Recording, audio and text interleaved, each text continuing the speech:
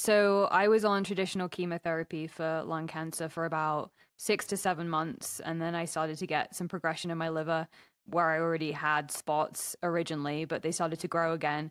And so they decided that it was time for me to be on a different type of therapy. And this ADC was approved in lung cancer, I believe only like 2 years ago.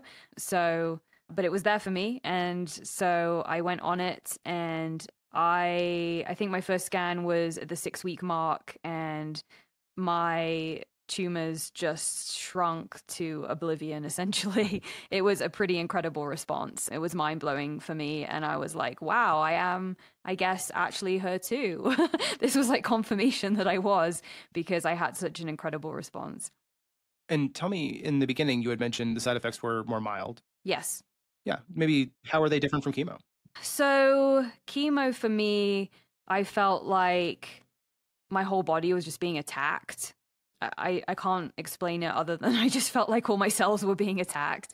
With the ADC, I had nausea and fatigue, but I didn't feel like my whole body was on fire. I didn't feel like my skin hurt, or, just I just felt like it was very targeted how I was feeling. Now, the nausea and fatigue were not fun and they weren't pleasant. The nausea was quite frankly horrific on my first round, but we found a wonderful drug that I talk about often called Zyprexa, which was a game changer for me and nipped my nausea totally away, basically. We hope you liked this video.